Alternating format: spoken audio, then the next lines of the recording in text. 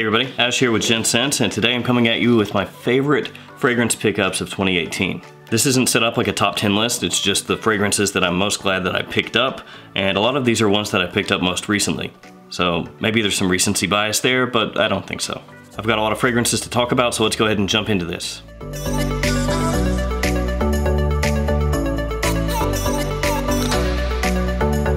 And before I actually talk about the fragrances that I'm most glad that I picked up, I'm gonna do sort of an unboxing. I usually don't do unboxings. I actually don't think I've ever done an unboxing on this channel. But I got two fragrances in today, so let's rip into these packages and see what they are.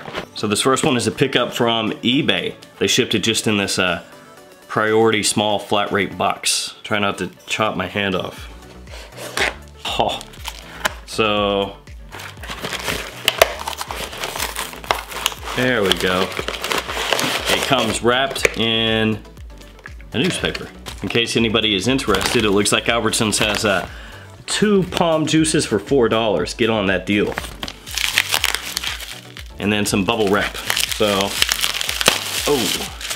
this one I bought unboxed, so it's not gonna have a tester box or an actual box or anything like that. This is one of my discontinued pickups. So I like to pick up discontinued fragrances every once in a while. There we go.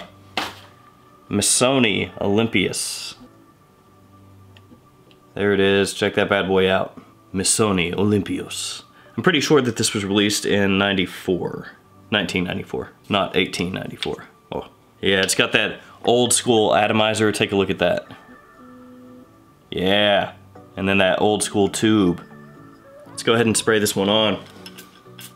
Oh boy, fire hose kind of atomizer. It didn't really distribute much, just kind of like a squirt gun. So for those of you that are unaware, this fragrance is known as an alternative to vintage Dior Fahrenheit. It smells good, it does. Maybe not as powerful as old school Fahrenheit, but it's close, just first impression. It's kind of like in the same family as Dior Fahrenheit, I would say. Good though, I'm glad I got that. Next up is from La Belle Perfumes. Let's go ahead and get this one done. Oops. Packaging, and here it is. It is new Issey Miyake L'Eau Super Major DC. I guess let's go ahead and open this up. I got the 3.3 ounce 100 ml size bottle. I actually reviewed the original one, so that is on my channel. It was just L'Eau Major DC, but now it's L'Eau Super Major DC. So that's when you take it up a notch, when you just go from a regular fragrance to a super fragrance. So let's go ahead and give this one a spray too. My atomizer looks like it's seen better days. It's a little bit cocked to the side and has kind of a scratch. All right, let's let that marinate for a second. If you like L'Eau Major DC, you'll like that one. So it smells aquatic. It smells like there's an overload of cashmere, like cashmere wood, that note that gets thrown around where it's just kind of, you know, it's just like a synthetic, fuzzy, kind of warm note. That's okay. I'll probably review that in the not too distant future, maybe give it some more proper wearings. All right, enough of all that. Let's do these favorite fragrances. All right, so the first fragrance that I want to bring up, one of my favorites of the year, it's one that I've talked about a lot lately. I've talked about it a lot this year in general, so I don't want to go into too much detail on it, but it is this one, Luna Rossa Black by Prada. Tonka, Amber, Angelica, Bergamot, some of the notes here, and like I've said in the past numerous times, Luna Rossa Black, just all about the Tonka and the Amber. Those two notes meld together to make kind of a creamy, rich, warm, sweet, sexy fragrance. Great for cooler weather, great for nighttime wear, great for compliments. Luna Rossa Black is a little bit like you took Luna Rossa Sport, Midnight in Paris by Van Cleef & Arpels, and Bulgari Black, took bits from each one of those fragrances, put it into a blender, mixed it up, and then this is what you would get. As of right now, that is my favorite release in the entire Luna Rossa line, which is saying something because I really like Prada, and I really like the Luna Rossa line. Great bottle, great compliment getter, great fragrance, just a great release. One of my favorite pickups of the year, Luna Rossa Black. Up next is a niche fragrance, one of only a couple of niche fragrances on this list slash video. It's from the house of the Merchant of Venice. It is Arabesque Tobacco, cinnamon, plum, and tonka are some of the notes in this fragrance. And the Merchant of Venice is a house that I thought I really wouldn't be able to get anything from for the longest time. I had been eyeballing a lot of their fragrances, but they were only really available in Europe, and shipping from European websites now is just out of control for fragrances. Legitimately, on a lot of these websites, shipping for one fragrance is $70 or more. There was a time that you could get fragrances from Europe for a lot less than that, but nowadays, it's a no-go. Oh, and by the way, I do have a head cold, so I apologize if I sound all stuffy or whatever. So yeah, Merchant of Venice, it was a house I'd wanted to experience for a really long time. I just love the bottles for whatever reason. The design just really speaks to me, I guess you could say. And this year I was able to pick up 4 of their fragrances because they started to show up at some American discounters. And that's where I got this one. It opens up syrupy sweet with a mix of plum, tonka, ginger, and cinnamon. Comes across almost a little bit boozy. And in the dry down, Arabesque starts to resemble Tom Ford Tobacco Vanille, as tobacco comes out more in this fragrance, only it's mixed with a little bit of that plum and cinnamon. Arabesque has solid projection, solid longevity, and is a great fragrance for cool weather in fall and winter. This one makes the list because I was just so excited to get a Merchant of Venice fragrance. I have gotten some use out of this already this year, even though I haven't really talked about it all that much. And hopefully I'll get some more of these fragrances in the near future, and maybe I can do a little more coverage on the Merchant of Venice. It's just, I imagine a lot of you out there probably are not going to be too interested if it's nearly impossible to get a hold of a bottle without paying through the nose. Either way, one of my favorite pickups of the year, Merchant of Venice Arabesque. Next up is a super cheapie. That's really one of the main reasons that it made the list. It's one that my wife likes a lot, one that I've gotten some use out of in the warmer weather. It's a fragrance that I reviewed earlier this year. It is Lacoste L'Homme. Orange, rhubarb, ginger, and almond, some of the notes here. So yeah, like I said, I reviewed that earlier in the year. My wife really, really likes it. Good for warm weather, good for spring, good for summer. You could wear it in fall too. And it's a great bang for your buck because you can get this for under $25 on discounters now. A 50 ml bottle for under $25. This is a 100 ml, so that will be just a little bit more expensive. Opens up with a big blast of citrus and rhubarb, which is a note that you don't see all that often. Then in the dry down, it's got some spiciness and sweetness. This is not a fragrance that is groundbreaking. It's not a fragrance that reinvents the wheel. It doesn't do anything new. It's just very pleasant and affordable. I said this in the review, but it smells a little bit like you take parts from Yves Saint Laurent L'Homme and Dolce & Gabbana Le One and put it together. And then you've got this one. It's a solid everyday casual wear type of fragrance that's gonna work in almost any situation other than really cold weather. Just a solid pickup for next to nothing, and that's why it makes the list. Lacoste L'Homme. Next up, we're gonna go with a couple of darker fragrances that I picked up this year. Actually, they're ones I picked up really, really recently. First up, Givenchy Gentleman Eau de Parfum. Vanilla, Tolu Balsam, Orris, and Patchouli, some of the notes. And this is a fragrance that I smelled much, much earlier in the year. I smelled it when I was in Atlanta, when I was down there to see the Cubs play the Braves, and I really, really liked it. I wanted to buy it right away, but I was patient, and I waited until I could pick it up from a discounter. And if I'm honest with you guys, I actually had a moratorium from about April through to maybe October, where I didn't really buy anything at all. So this year I actually purchased much, much less than you might think. Gentleman opens up sweet and powdery. Iris and vanilla are two of the main notes right off the bat. And this is a fragrance that gets compared to Valentino Uomo Intense and Dior Homme Intense. And while none of those fragrances are the same, they do all share an iris note, so there is that similarity that all three of those fragrances share. Gentleman to me is on the sweet side. There's a considerable amount of vanilla, which mixes with resinous sweetness and a little bit of spice in the dry down. And to an extent, this does feel like Givenchy's kind of foray into the sophisticated man's night out fragrance, if you want to call it that. So in that sense,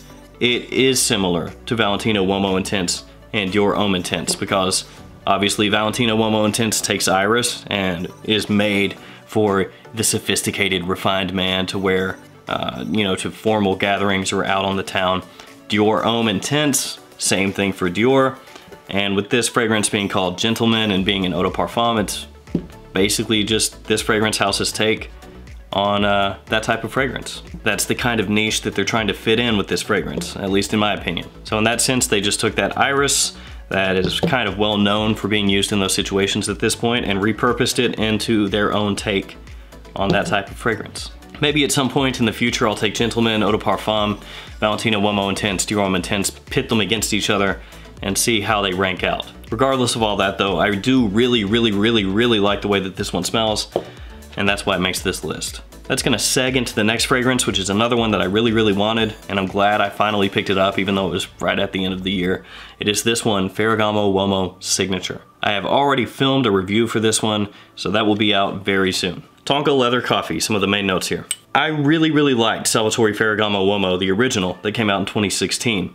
This, in my opinion, improves every facet of that fragrance. Uomo 2016 is most well known for having a tiramisu note, which is really sweet. To some people it's too sweet.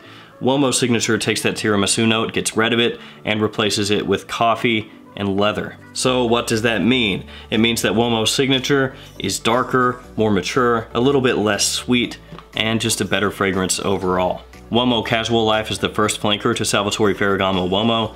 That one was okay. It's just a pleasant daytime spring and summer fragrance. It didn't blow me away, but it smelled all right. Uomo Signature though, totally different beast. Fantastic fragrance. Uomo Signature, love the bottle, love the fragrance. I did wait toward close to the end of the year to pick that one up, but since I picked it up technically in 2018, it makes the list. Next up, an entirely different kind of pickup altogether.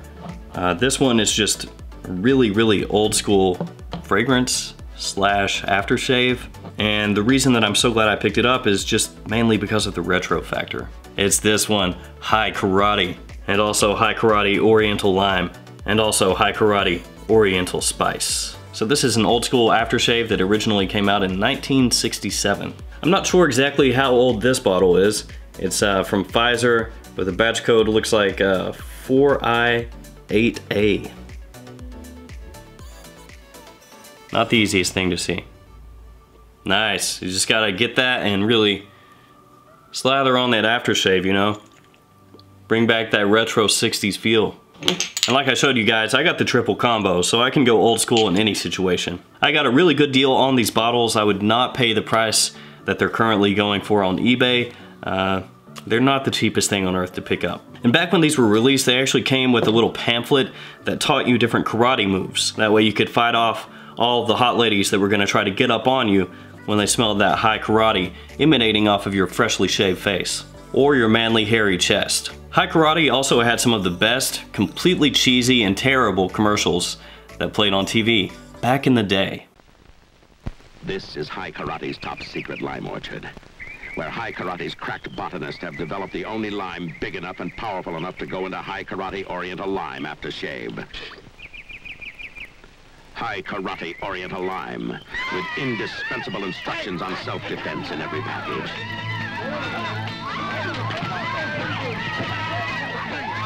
High Karate Oriental Lime. Be careful how you use it. Typically featuring a nerdy guy having to fight off all kinds of women who found him irresistible, again because of that sick High Karate scent. Really, I got these just because of how retro they are and how inherently awesome they are. Super psyched about these. High Karate.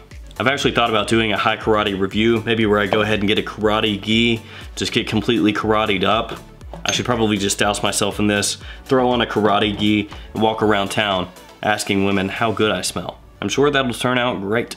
Next up, Gianfranco Fair, In the Mood for Love.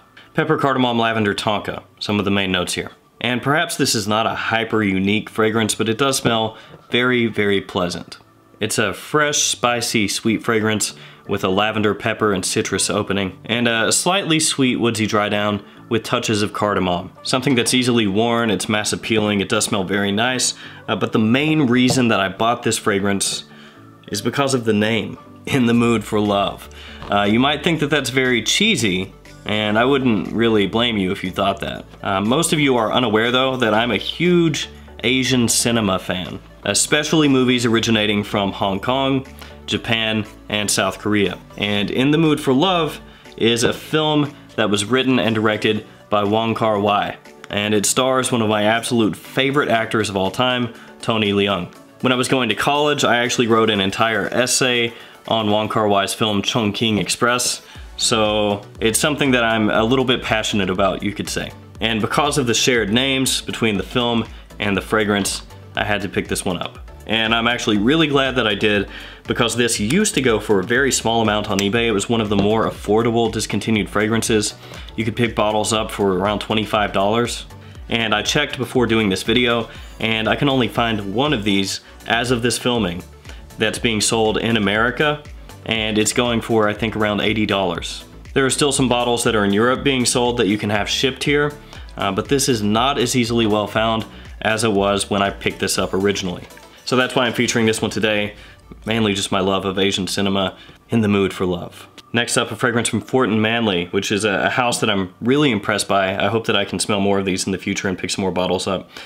This one is Suleiman Le Magnifique. And I absolutely love the metal plaques on the front of the Fort & Manley fragrances. I think they just look fantastic. This is just a wonderful, high-quality fragrance, very resinous and sweet. It has notes of amber, ambergris, apple, and cinnamon, among others. And when you hear cinnamon and apple, maybe the first thing that pops into your mind is apple pie or Hugo Boss bottled, but it smells absolutely nothing like that. In the absolute simplest of terms, it's a warm, spicy, sweet amber fragrance with a lot of resins in the backbone. It has an intriguing blend of notes where everything is working together. You don't have one singular note that kind of stands out and detracts from the whole of the fragrance. And this is a fragrance and a house that I've considered covering more, so maybe this coming year you'll see a review on this one or others from the house. Another Fort & Manley fragrance that I liked a lot is Amber Absolutely. I put that in my niche top 10 winner list. So if you want to, you could say this one and Amber Absolutely together. Fantastic pickup, psyched to have that. Last up, let's go ahead and include this one, Sun Drunk from Imaginary Authors. The notes are right on the back. Neroli rhubarb, honeysuckle, rosewater, orange zest, and first kiss. This one I would like to review, but we're kind of right in the throes of winter, and this is not a winter fragrance, so I'll probably hold off on that review until at least spring. Everybody here knows I love Imaginary Authors fragrances. It's kind of obvious. This one smells fantastic off the opening. It's almost like a rhubarb citrus fruit drink. It smells fantastic. I'll definitely do a full review on this in the future. Imaginary Authors fragrances are ones that I always get really hyped about. I like the backstory that they put into each fragrance. I like that they have imaginary notes that kind of help draw you into what the fragrance is trying to put across. Imaginary Authors is just a wonderful indie house, one of my absolute favorites, and they recently started doing scented candles. So I might go ahead and pick one of those up. One of the scented candles that they have is called The Abandoned Mansion. It'd be kind of cool if they made that into a fragrance. It's probably something that not everybody would agree with me on, but the idea of having a fragrance that smells like an abandoned mansion, to me, is pretty dope. I would buy that. Alright guys, that is gonna do it for some of my favorite pickups of 2018. It's entirely possible that I'm forgetting about something that I picked up this last year that I really, really love. But it's kind of hard to go through everything and remember every single purchase you did and try to whittle that down to your favorites. So if I've forgotten something, please forgive me. Alright guys, let me know in the comments some of your favorite pickups this year, and let's look forward to a successful and healthy 2019. I'll see you guys next time.